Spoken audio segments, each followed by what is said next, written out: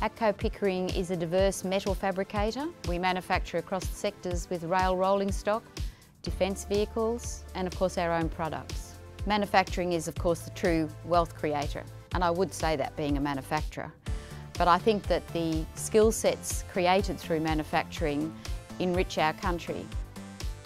The local content in, for instance, the rail rolling stock has created a skill set around building fantastic bodies. So our metal construction, the engineering, the technology has enabled us to enrich our workforce by employing industrial designers. This in turn led to creating our own product range. We have an off-road camper trailer, and it is a true off-road tough Aussie product that you can take into the outback and rely on.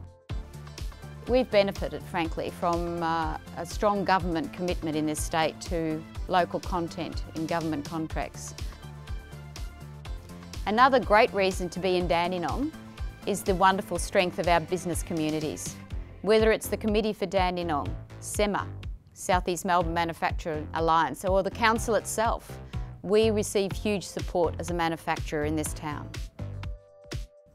Our business benefits hugely from the diverse range of employees that we're able to access, the different cultural backgrounds, the different skill sets.